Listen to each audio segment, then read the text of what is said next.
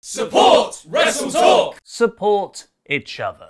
He's not the chairman, he's a very naughty boy. As my sexy dad once wrote, controversy creates cash, and World Wrestling Entertainment is certainly no stranger to the shouty stuff. After all, you could argue it's the #1 job of half their roster to generate outrage, but even for companies whose mission statement isn't repeatedly pushing the psychological buttons of its fan base, no one sticks around for as long as Vince McMupsy's Hall of Whoopsies without committing a major snafu or two. There's storyline heat, and then there's the other kind, the kind that makes Vince McMahon do one of his scary, intense interviews on TV where he tries to knock papers out of reporters' hands. Vince, why are you so weird? Strap in, here are 12 moments that got WWE in serious trouble. Number 12, Daniel Bryan makes a first impression. 2010 was a pretty bad year for WWE. Miz won the WWE Championship, Randy Orton RKO'd Meatloaf, and I'll never forgive him for it. There was an awful lot of Sheamus everywhere. Bret Hart was Raw general manager and looked like he was only doing so because he was being held at gunpoint. Rough stuff, but there was one all-time classic segment, Raw, June 7th, the arrival of the Nexus. Everything about it worked, from Cena getting swarmed by these terrifying children like a poorly received clown at a birthday party, the ring getting completely gutted, to the commentary team being taken out, letting everything play out in wonderful, eerie quiet. Part of the bloodbath was Justin Roberts getting attacked for the very first time. No one had laid a hand on him prior to this night, but they ripped off his shirt and Daniel Bryan choked him with his tie before spitting in the face of John Cena. Daniel Bryan is cool, but his actions drew WWE major heat from their sponsors. WWE just signed a big deal with toy maker Mattel the year before and was still only really in the beginning of their awkward PG TV phase. Despite not telling the WWE newcomers what was and what wasn't allowed in the PG guidelines before they went out there, Bryan was found to have broken those unwritten rules, and corporate sources, still not explicitly named to this day, forced Vince to terminate Bryan's contract. Welcome to the big leagues, Daniel. It's merciless and confusing here. Number 11, chat shit,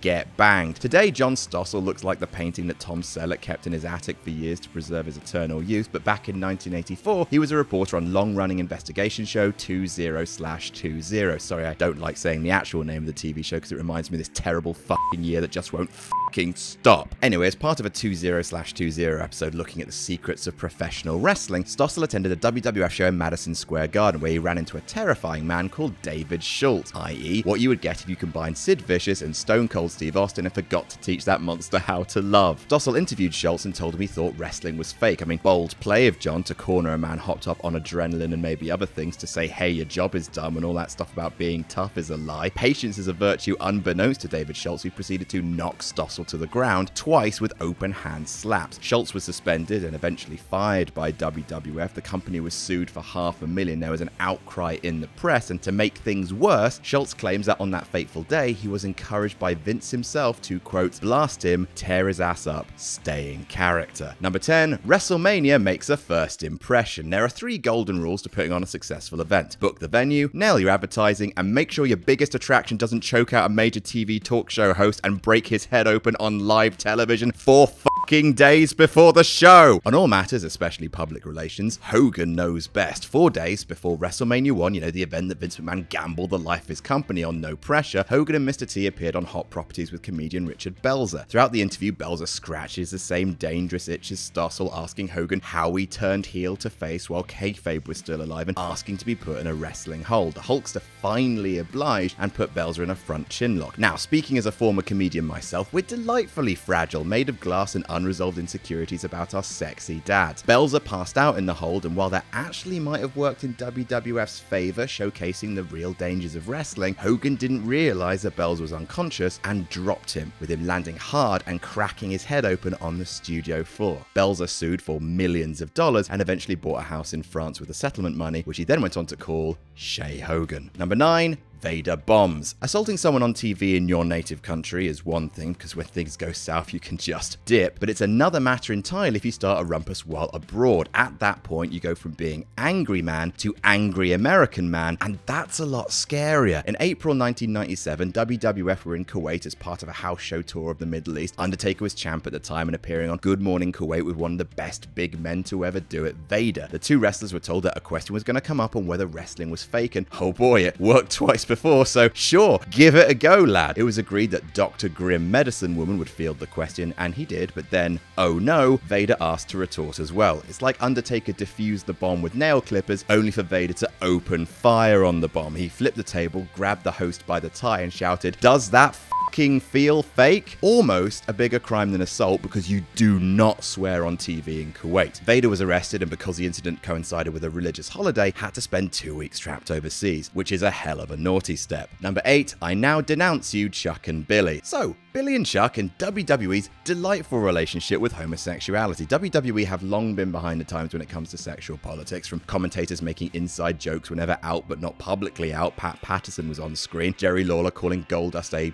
I'm not going to repeat it, to a depressingly large pop, and of course the tag team of Billy and Chuck, who were apparently just guys being pals. It's hard to nail down what their gimmick was. No wait, it isn't. They acted gay and the crowd laughed about it. TNA went a similar route with one of their teams called the Rainbow Express, and while that was hateful bollocks too, at least TNA had the nerve to present actually kayfabe gay characters. When it came time for Billy and Chuck to become life partners in what was obviously a wedding, WWE actually tried to gain PR points by working with the Gay and Lesbian Alliance Against Defamation to apparently craft this angle. However, this massively blew up in WWE's face when, during the ceremony, Chuck and Billy said, "Whoa, whoa, whoa, we're not gay." And no amount of "but there's nothing wrong with that" could stop GLAAD from publicly condemning WWE for using civil partnership as a ratings and PR hook, bottling it at the last minute, and beating up the not gay characters during their not gay wedding. Number 7, Hulk Hogan is really good on talk shows. In 1991, the WWF got into scaldingly hot water that would embroil their company for several years, the infamous steroid scandal. In 1988, anabolic steroids were classed as an illegal substance. In 1991, Dr. George Sahorian was arrested for selling those steroids to professional wrestlers. One of the wrestlers that Long Island Dr. Z claimed he sold to was the Hulkster. To try and get some of the heat off Hogan and the company, he went on the Arsenio Hall show, and somehow this went even worse than Hot Properties. Hogan spent the entire time claiming that he'd never used steroids, that he'd always been just a big kid, and that he'd never seen anyone take them. No one believed the Hulkster, who looked uncomfortable on camera throughout, and the story continued to build momentum. Ironically, most commentators at the time thought if Hogan had just admitted to using them and pledging to clean up both himself and the WWF, he would have received half the backlash. But now he was the figurehead of the steroid story, and his reputation was burned, so Hogan took a year of absence from the WWF before eventually departing the company altogether in 1993. In the steroid trial of 94, Hogan would admit to being on the juice, and the WWF would then mock Hogan for his steroid use in the infamous Billionaire Ted sketches, which is definitely a pot cutting a promo on a kettle. Number 6, Snickers versus the Fabulous Moolah. Turns out Snickers aren't themselves when they're angry, and they sure did get their nougat in a twist after WrestleMania 33. After a few years of the Andre the Giant Memorial Battle Royal, WWE wanted to throw a female equivalent to essentially give their entire women's division a WrestleMania payday, which they christened the Fabulous Moolah Battle Royal. Only problem was, while she may have been the most defining female star of her era, Fabulous Moolah also came with some real skeletons in her closet, and stories began to circulate online alleging Moolah to have signed female trainees to exploitative contracts, essentially indebting them to her throughout their careers, and other allegations that she would supply female prospects to promoters for sexual purposes. Some have come to Moolah's defense on that latter charge, but regardless, the media storm was so intense that Snickers demand WWE remove Moolah's name from the Battle Royal. WWE may not listen to their fans, but they will listen to Big Candy, and it's been the WrestleMania Women's Battle Royal ever since. Number 5, Trish barks like a dog. There are wrestling angles that just hang around WWE forever like bad smells. There are some that wrestling fans themselves will constantly mention, like Katie Vick, Mae Young's hand, or anything Hornswoggle ever touched. Actually, WLC was good, but I digress. Then there are the angles that people outside the industry constantly use whenever they want to bash the company, and in that sense, Trish being forced to bark like a dog on Raw has haunted WWE. Trish was Vince's mistress at the time before WrestleMania X7 was trying to win him back. He told her to crawl around on her hands and knees like a dog as he did the Vince walk around the ring. He told her to bark, and this caused a huge amount of controversy. It was one of the central criticisms hurled at Vince during an excruciatingly tense on-the-record interview with Bob Costas, where Vince defended himself saying, "I was being a bad guy," and that he was going to get his comeuppance. Now, I mean, yes, people did boo Vince during this segment when he fought forced Trish to bark, but then he also forced Trish to take her clothes off, at which point everyone cheered him, so good argument there. In terms of segments from the Attitude Era that are used to remind everyone of how bad that era can be, when Linda was running for the Senate 11 years later, that segment was used to help cripple her campaign. That's how much people hated it. Number 4, Muhammad Hassan and 7-7. Muhammad Hassan was Italian in real life. That's the point we're starting from. So you've got an Italian American playing an Arab American complaining about the treatment of Muslims in the US after 9/11 less than 5 years after the attacks. That is a spicy combination of pushed buttons. Look, some people could argue, probably WWE employees with a faraway sad look in their eyes, that Hassan was a multi-layered gimmick designed to expose the hypocrisies of weaponized patriotism. Or it could have been an Arabic character getting booed for doing Arabic things by a country that had not processed its collective grief. Point is, Hassan was young, he was talented, and he was going to ride this questionable gimmick to the top. That is, until a fateful day that ended his career in an instant. On a pre-taped episode of SmackDown in 2005, Hassan began to pray and seemed to summon a group of mercenaries that,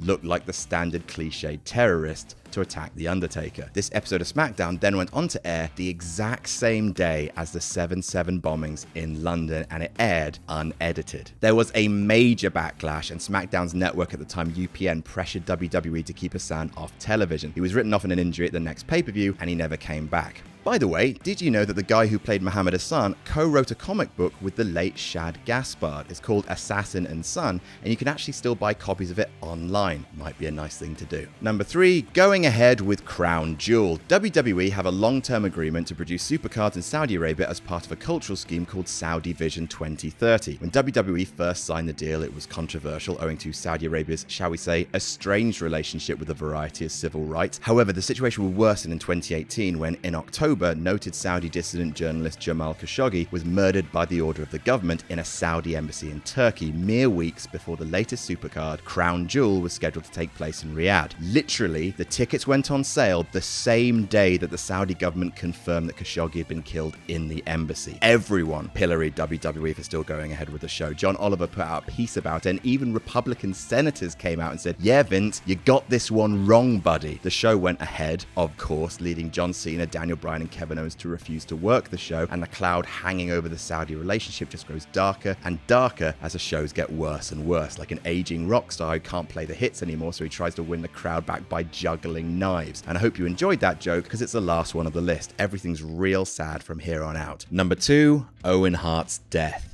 Yeah. As illustrated by the episode of Dark Side the Ring that covered it, the death of Owen Hart was a totally avoidable tragedy. At Over the Edge 1999, he was to be lowered from the ceiling via a harness, which released too early, and he fell to the ring below, dying shortly thereafter. The pay-per-view continued, which by itself would have been fucking gross enough to earn WWF-wide condemnation, but then the questions of WWE's responsibility came into play. The harness he used was small, and the clip was not the industry standard for holding a grown adult's weight. Instead, it was a quick release clip designed to save a few seconds of awkward unhooking airtime. Vince was attacked about the security measures in a press conference after the show, which he handles typically brilliantly. The company was railed against by the media, including Bob Costas in that horrible on-the-record interview, and Owen's widow Martha remains so convinced of WWE's culpability in her husband's death that she refuses to allow Owen Hart to be inducted into their Hall of Fame. She believes that such a move of public good faith between her and the company would dissolve WWE's guilt over the tragic accident. And number 1, the Chris Benoit tribute episode. Now, I'm going to try and keep this brief. It's just sad. Over a weekend in 2007, Chris Benoit murdered his wife and son and then killed himself on the Sunday. On Monday, WWE knew that the family was dead, but were unaware of the circumstances. Despite that, they aired a Chris Benoit tribute show with his greatest matches, moments, and talking heads from wrestlers. When the company found out the true nature of the deaths, they immediately removed all mentions of Chris Benoit from their history, released a statement distancing themselves from the tribute they had just paid him, but still, the media went into a frenzy, initially blaming steroids, before an examination of Benoit's brain showed the damage of decades of concussions. The deaths and the subsequent media storm changed WWE on a fundamental level, from drug testing, concussion awareness, down to the banning of a wide variety of moves. The lasting effects of the Benoit murders continue, but the tribute episode will never again see the light of day. As JR said on Dark Side of the Ring, we tried to honor the guy, honor his family, his fans, but we didn't have the full story.